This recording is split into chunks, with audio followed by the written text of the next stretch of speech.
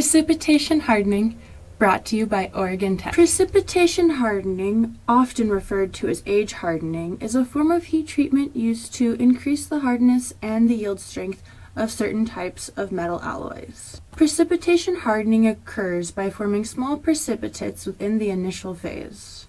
As you can see in this drawing of a grain structure, the red dots that have formed are a representation of how the precipitates will form evenly throughout the grains in a secondary phase. The precipitates are submicroscopic, so even under a regular light microscope, the precipitates wouldn't be visible. There are 3 steps to precipitation hardening. The first, solution heat treating; second, quenching; and third, precipitation heat treating. The first, solution heat treating, all solute atoms are dissolved to form a single-phase solid solution. It is heated up to a predetermined temperature depending upon the metal alloy. It is brought up to that temp until all of the solute atoms are dissolved into a single phase.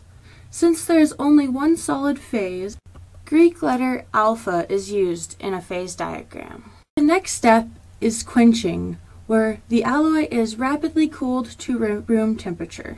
The third and final step is precipitation heat treatment.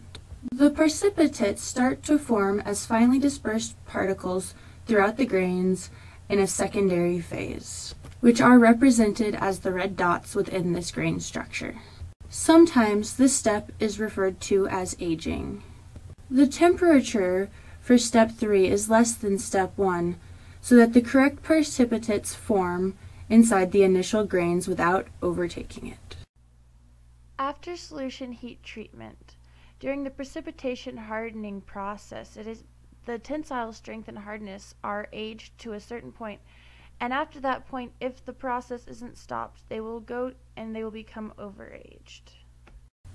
So as you can see in this graph, the temperature is brought up to and maintained in solution heat treating a certain temperature until it all becomes one solution. Then it is rapidly cooled to room temperature. Then it is brought up to a secondary temperature, which is less than the first, until it reaches desired aging, then cooled to room temperature. Examples of materials that use precipitation hardening include the internal wing structure on a Boeing 767, which is made out of aluminum. Aluminum is strengthened, and stainless steel. Thank you for watching. My name is Natalie, and I am a mechanical engineering student at Oregon Tech.